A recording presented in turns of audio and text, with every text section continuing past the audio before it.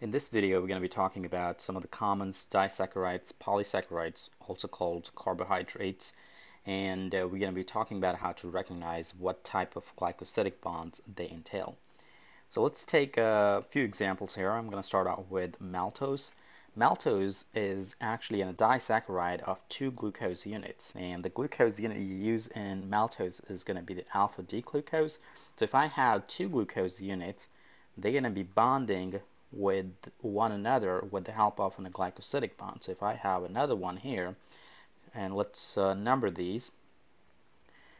So this carbon is going to be called 1, 2, 3, 4, 5, and 6. And very similarly on the second one, it's going to be 1, 2, 3, 4, 5, and 6. So what really happens, it's a condensation reactions where the two units going to combine together with a loss of water. So the OH from the first unit, that's going to be coming from the anomeric carbon, and the hydrogen from the second unit, they're going to be combining together to lose the water, and then you connect the rest of the molecule. So to make my life easier, I'm just going to copy this down and just put it right here. So since I'm running out of space, I'll just put it right here. And then what I'm going to do, just take out part of it. So take out this bond as well. And all of a sudden, you're going to have this linkage right there, oxygen there and oxygen there. And this hydrogen was already attached there.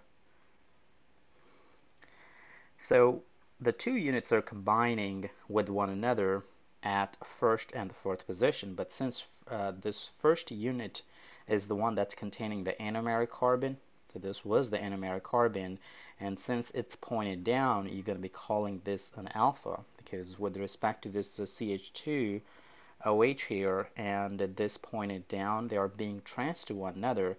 This is going to be called an alpha 1 to 4 glycosidic bond.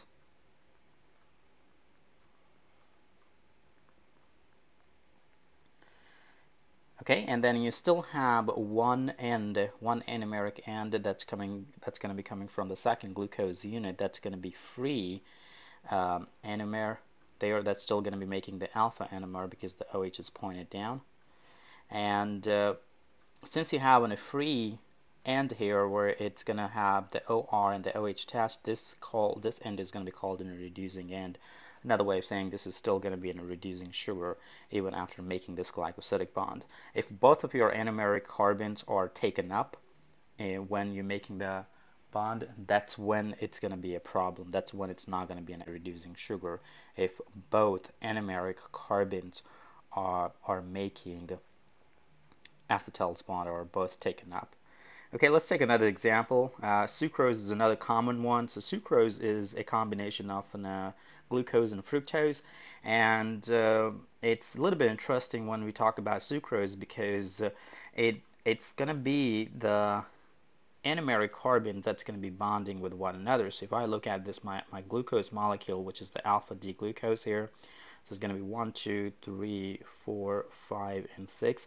And then on the bottom, you have the beta D fructose, and it's going to be the second carbon on this 5-membered furan ring. So it's going to be the second one here, the third, fourth, fifth, and sixth. And obviously, this CH2OH is called the first one. And since in this particular case, it's going to be the anomeric carbons that's going to be bonding with one another, and it's going to, since both of those anomeric carbons are going to be taken up when you make this disaccharides, it's not going to be in a reducing sugar. So what's going to happen, I'm going to have this OH from the glucose and the hydrogen from the fructose here, they're going to be combining together to lose water, and then what's going to be left behind is just a combination of those two. So if I just copy this down, I'll just put it right here.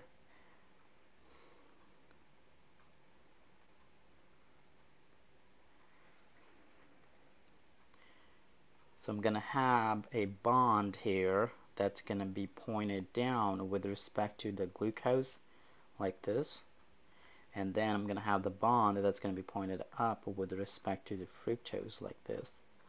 Okay, so you can say it's going to be an alpha with respect to the glucose, but it's actually going to be the beta with respect to the fructose because it's pointed up. And since it's going to be the anomeric carbons bonding one another in both those monomer units, we're going to be calling this alpha beta 1 to 2 glycosidic bond.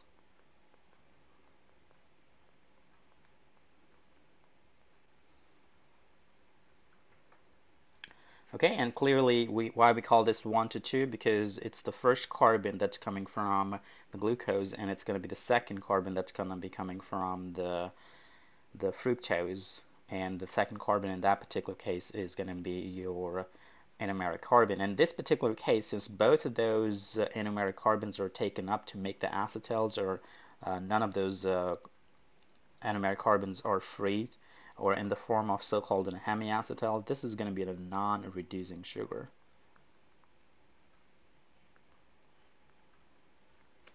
Okay, let's take another example here. The lactose is another one where you have you got the beta galactose and the glucose combining together to make disaccharide.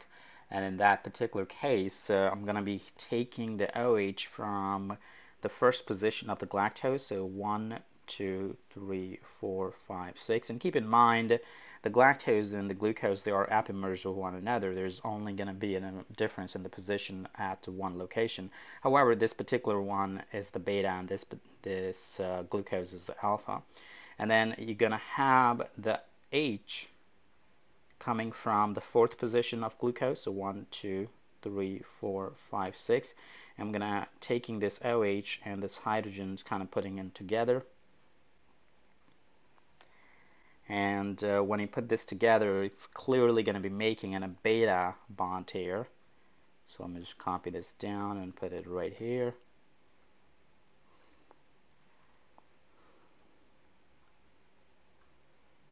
And the way it's going to be positioned after it makes the bond, I can move this up a little bit so that I can have it aligned with the beta bond there.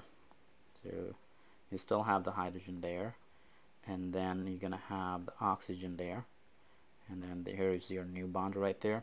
So since it's pointed up, in this particular case, the oxygen here and the CH2OHs, they are both cis to one another. That's going to be your beta bond. So it's going to be the beta 1 to 4 glycosidic bond.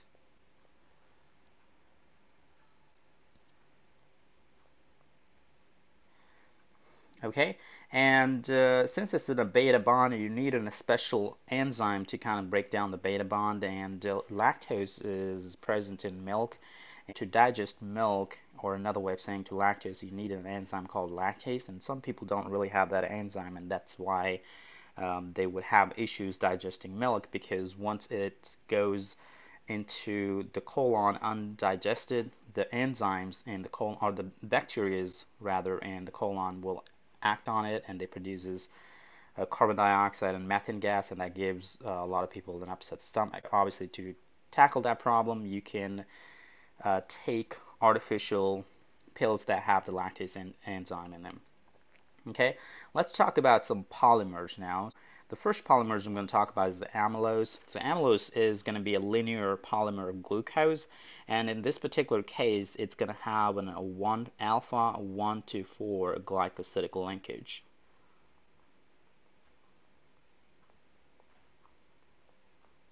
And if I go back down here to the structure, you can kind of see it's a linear form.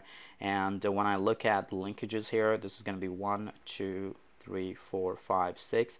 And in the second glucose molecule, it's going to be 1, 2, 3, 4. So you can clearly see that this particular bond, it's going to be an alpha linkage. And that's pretty much you're going to have in an amylose. So even though it's actually a linear polymer, so it's a linear polymer just because you have like a 1,4 linkage throughout, but it kind of exists in the form of a spiral or spring. So that's another important thing you want to keep in mind, that it exists in the form of a spring.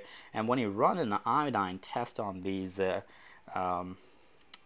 so-called starch as well, or even like the amylose, when you're running an iodine test on it, since it's a spring, the iodine kind of slides into the spring, and as a result, it gives them in a deep blue-black color. And that tells you the presence of a high amount of amylose in there, and that's what you really have in the starch, because in starch you have a good chunk of amylose, and you really don't have the amylose in the glycogens, and that's how you can differentiate the the starch from the glycogens and even other polysaccharides. The other polysaccharides don't really give a positive iodine test. Now, let's talk about this amylopectin. So it's kind of similar to the amylose. You're going to have this 1,4 linkage between the glucose units. So this is the alpha 1 to 4 linkage. But then in addition to that, every 25 to 30 units of glucose, you're going to have this 1,6, this alpha 1 to 6 linkage, and that's what gives it a branched polymer. So since it's a branched polymer, you don't really have the iodine fitting really well into the amylopectin, and as a result, it doesn't really give that blue-black color as the amylose gives when you're running an iodine test. Okay, so that's your second polymer.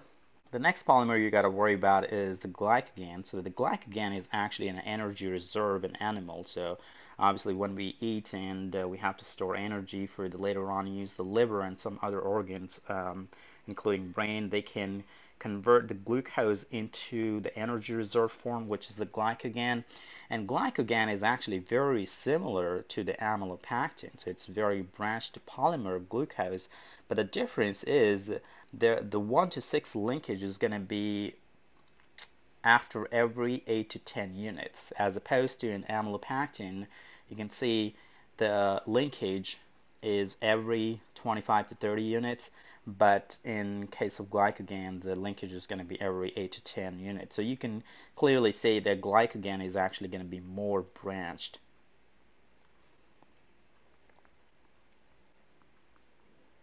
If you're relatively comparing it with the amylopectins, amylopectin is going to be less branched compared to the glycogen. And if you having a hard time how you really got 1 to 6 linkage here, so remember this was going to be 1, 2, 3, 4, 5, and 6.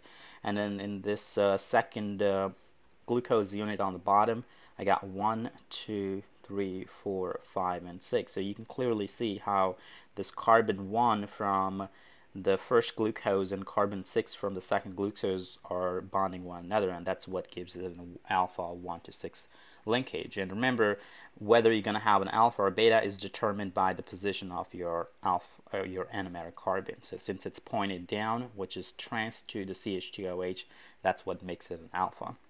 Okay, in addition to that, the glycogen is also called an animal starch.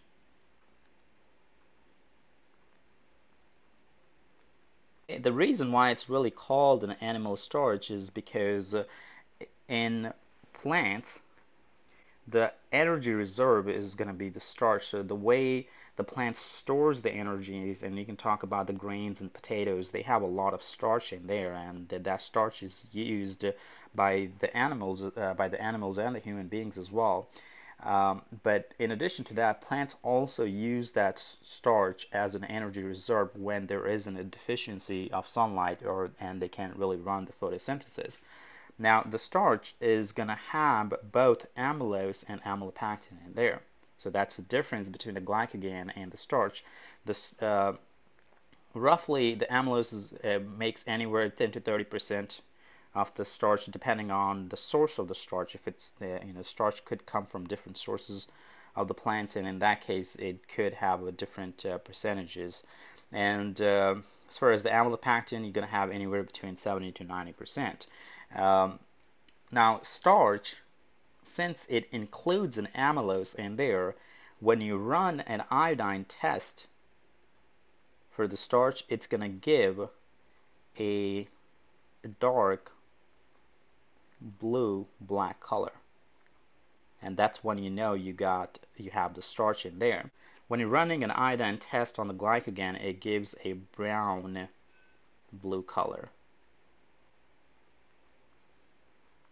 So that's how you can actually differentiate between the glycogen and the starch. So if you're given two samples and if you're asked, okay, is it glycogen or a starch, you can tell that by running the iodine.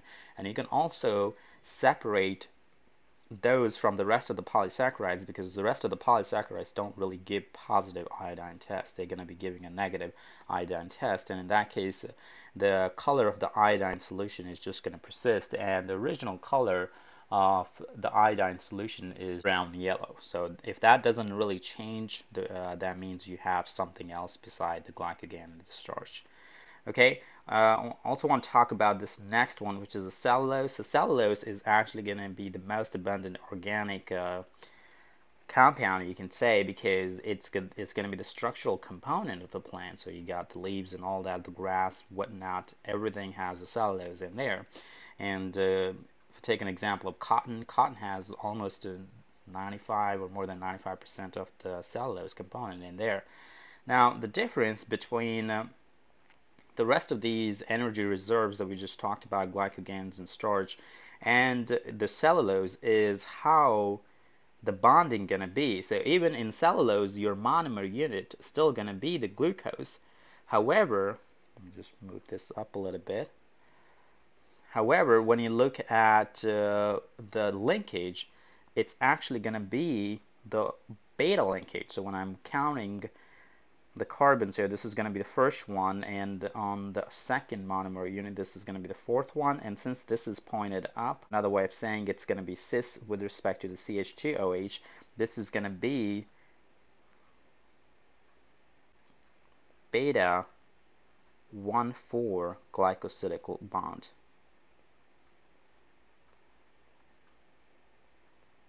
Alright, so obviously we can't really eat grass because we don't really have enzymes to break down this beta linkage. If you can somehow figure out how to break down this beta linkage, we'll have plenty of food out there in that case. And obviously animals such as cows and other cattle, they can eat a lot of grass because they got a lot of bacteria in their stomach that they can produce this enzyme that can break down these beta linkages, and that gives them an energy source that provides them a lot of glucose in that case.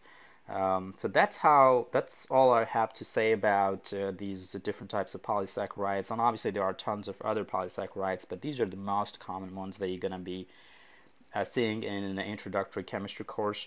And if you have any questions about any of those, feel free to leave any comments in the section below.